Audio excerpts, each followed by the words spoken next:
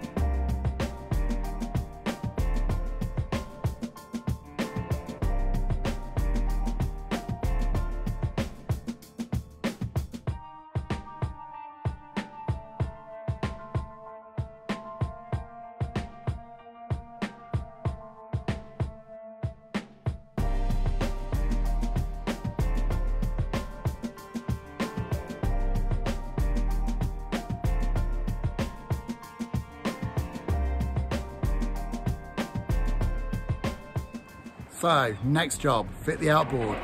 We've decided to go with Mercury's 225 horsepower V6. We'll be showing that in the next video. So if that's something you might be interested in watching, please check it out. In the meantime, thanks for watching and please remember, like and subscribe.